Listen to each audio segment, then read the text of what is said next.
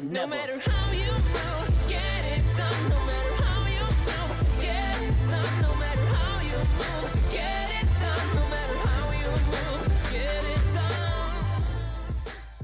Okay, so I don't want this video to come across as the previous two videos that I've spoken at this particular point of My Hero Academia Season 5, because I'll just be honest with you. All I feel is pain. All I feel is pain right now, because I checked out the latest episode of My Hero Academia Season 5. I want to say it was episode 18, if I'm not mistaken, of this particular season. And, you know, what I expected, it was, again, from last week's preview, we saw that it was going to continue and seemingly wrap up the Endeavor Agency stuff, which it did. So I was like, alright, dope stuff there. Really, really cool. But when that preview hit, fam, my emotions shattered into pieces, because based on the preview for the next episode, episode 19 of season 5 of My Hero Academia, it seems like they're continuing on in the story and not looking back at this particular point at My Villain Academia, the arc that all of the fans, not all, I don't want to say all because there's a lot of people that have been absolutely loving this season, but a chunk of the fandom have been wanting to see, have been, you know, screaming, we want to see the My Villain Academia stuff. We've been wanting to see it,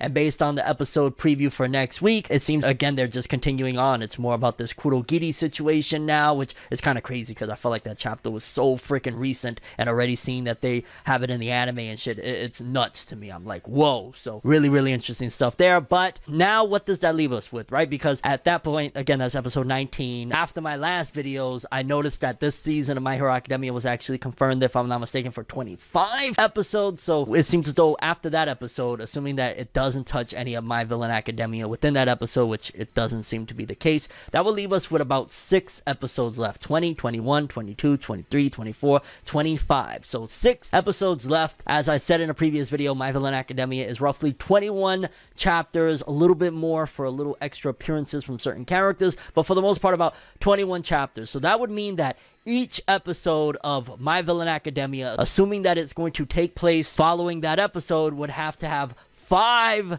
chapters in each episode. Now, granted, there's action, a lot of action in My Villain Academia, so there's a big possibility that, you know, it could kind of fly by certain aspects. However, from my experience with manga and adaptations for the last decade or so, from Naruto days, you know, watching it weekly and seeing how much was adapted, One Piece and how it struggles to adapt the full-on chapter, I know that the perfect balance for an anime adaptation is about 2 to 3 chapters an episode. That's usually the sweet spot of not too much, not too little. Like One Piece does too little for majority of the time. Well, not Wano. Recently, Wano, for whatever reason, Wano has just been godlike with the adaptation. But par for the course with One Piece up until Wano has been 1 chapter an episode. Really, really slow paced. A lot of people have had their issues. Again, excluding Wano, One Piece is a whole different animal now. I don't know what's going on, but that's been kind of bad for One Piece with the pacing. That's why people have had their issues with it. And then other series, they'll do like a bajillion chapters and then catch up and then, you know, all of that jazz. So again, 2 to 3 chapters. 5 chapters an episode, assuming that they're going to do My Villain Academia, because here's the thing, there's been reports that said that there was already a theme song called like Liberation Army or something along the lines of that was created for season 5. It was like announced by some of the people behind the season from the studio, which kind of signifies that we're more than likely still going to be getting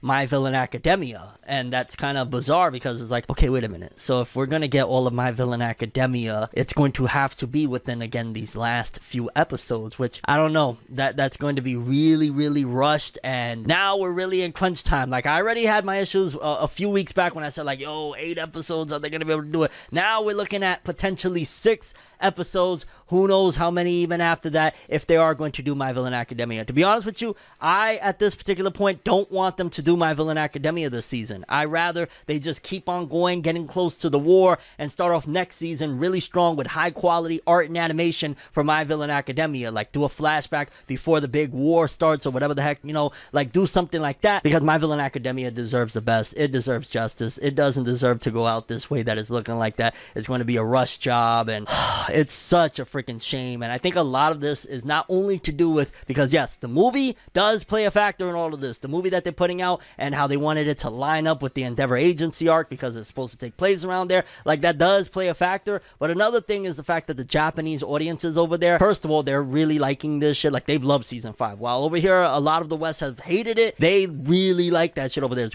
doing great ratings wise. But also, something that Japanese media doesn't like to push forth is stories that make the villains sympathetic, especially in this capacity of a mainstream series like My Hero Academia, like the story of the villains and you feeling bad for them and showing them in a different light, because I guess maybe it's something to do with political agendas. I don't know exactly, about Japanese culture like that, but that's something that, from my understanding, is not a big thing that they like to push over there, is like these sympathetic stories for villains and things like that, especially something on the scale of My Hero Academia that is a top 10 viewed anime every week. So the audience is going to reject it. The people pushing it are going to reject it. Overall, it looks like Horikoshi did something great that we love over here, but Japan is not really trying to see that shit, especially amongst like a big movie that's coming out right now with the World Heroes Mission stuff, the good publicity that they're getting. You put in the story that's making like, killers and shit, murderers feel sympathetic, it might get a little bit of people rubbed the wrong way. So maybe that's also to play a factor in it. Again, it's looking like we are still going to get My Villain Academia in these last handful of episodes, which I hope not. I really hope not. At this point, just skip it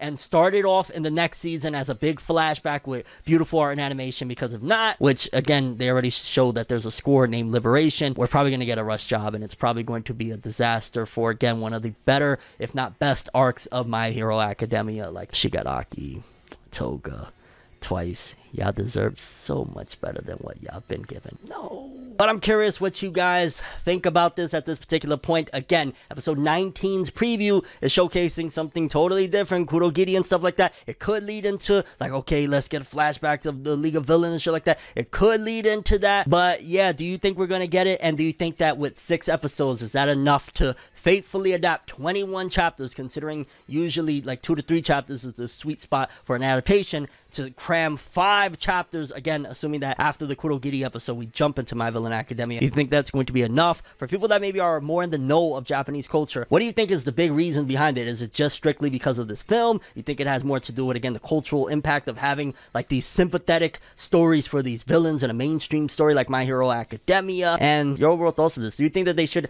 have it still within this season, or just skip it and start off next season strong with beautiful art and animation for this story that needs to be told and deserves to be told in a proper light? Like, it doesn't deserve what's going on right now. It didn't deserve to get skipped and pushed to the back burner. This is going to leave a stain on My Hero Academia's legacy. Again, if you like it and you enjoy it, I'm not talking about you. That is really awesome and I'm happy for you and I wish I was on your boat. But I can't say that when one of my favorite arcs of the entirety of the story that I love, the characters that I love, like My Hero Academia, I really love the villains. Horikoshi, he has done a phenomenal job with these villains, and to see this story of these villains getting pushed to the back burner like this, to the crammed end of the season, is like, I better do this justice, fam. Somehow, some way, pull a rabbit out of a hat. Maybe because these are fights, they could just get straight to the point. We gotta wait and see, but it's not looking good at all, and I am sad. Very, very sad.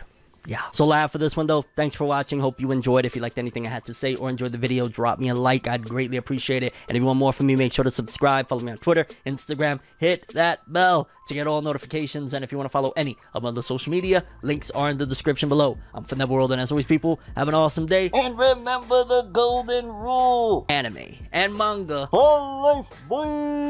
Have an awesome day. Peace in, and long live the villains, the League of Villains, Shigaraki, Toga, Twice, all of you freaking awesome people. If y'all were real, I would really, like, I don't know what I'd do.